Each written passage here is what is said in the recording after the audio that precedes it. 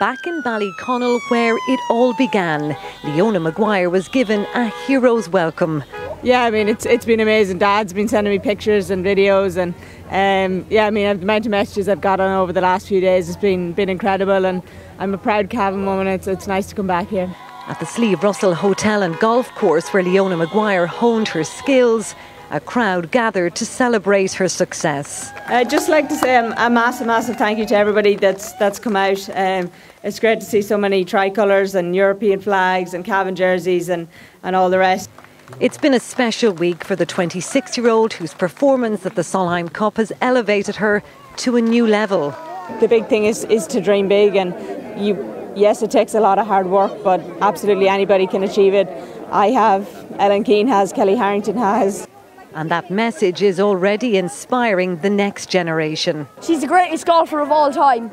Easy, yeah. It's just amazing. She's our superstar, really. I think she's amazing. She's great, and she's so hard-working. She never stops dreaming. Would you like to be like her? Yeah, like to be hard-working like her, like achieve all my dreams.